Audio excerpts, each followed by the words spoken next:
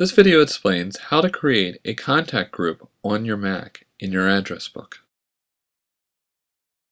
Step 1. Open up your address book on your Mac.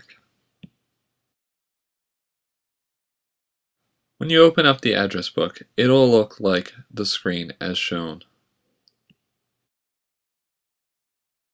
From here, you can go ahead and click on File, New Group to add a new contact group.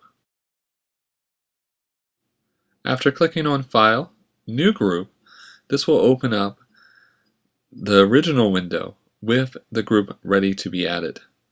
Step 3, go ahead and type in a name for the new group on the next screen. As you see, the new group is Untitled Group. You can type in any name that you want for the new contact group. Step 4, go ahead and press Enter to save the name of the new contact group.